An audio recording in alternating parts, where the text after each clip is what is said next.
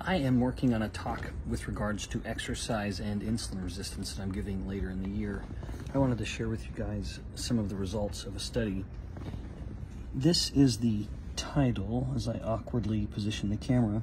It was just published last year, and you can see one of the statements they make is that compared with aerobic exercise, resistance exercise ended up yielding superior results with insulin resistance. It was interesting though when they note even further, and I'll just summarize that last part, where they find that with aerobic exercise, the improvements in insulin resistance were based on any degree of weight loss, so that was more of a steady, slow effect. However, with resistance training, it was immediate.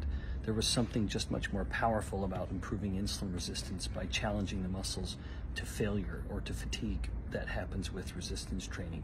So minute for minute, if your time is limited, my recommendation is focus more on resistance training than aerobic.